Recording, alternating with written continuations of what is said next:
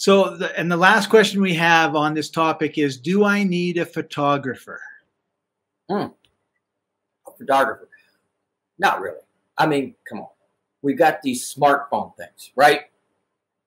They got darn good cameras on there. I don't care if you've got a 6, 7, 8, 9, 10, 11, 12, 13, whatever version of that phone that you've got.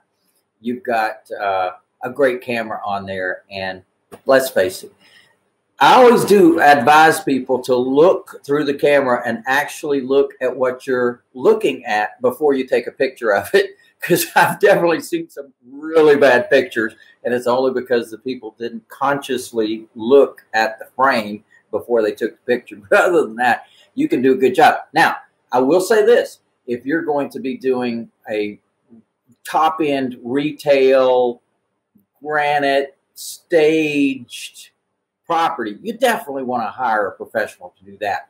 You definitely want to use the drone thing, flying in. I did one of those this year. In fact, it was fun.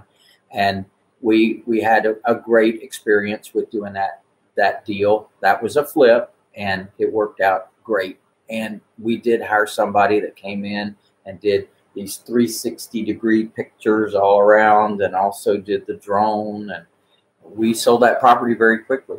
So there is a place to use a photographer, but you know, I found them on the internet, and it was easy, and they were inexpensive as well. So the real answer is it depends on your property, depends on, you know, if it's a luxury type place, it's going to be different than if it's an affordable home or a starter home. But I think one of the lessons from this question is don't get ready to get ready.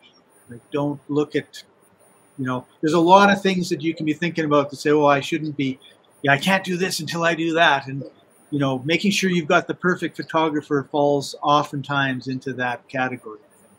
Well, Scott, I'm glad you brought that up, because that even could be a tip of the week. Don't get ready to get ready. I find so many people tied up and concerning themselves with a whole bunch of steps and doing a whole lot of things to get ready to do something as opposed to doing something. Listen, all of these things, all the mortar between the blocks can be put in place if you've got a deal. So I encourage everybody always to focus on getting the customer and then getting the deal. We can deal with all these other aspects as they are needed. Perfect answer, Lou.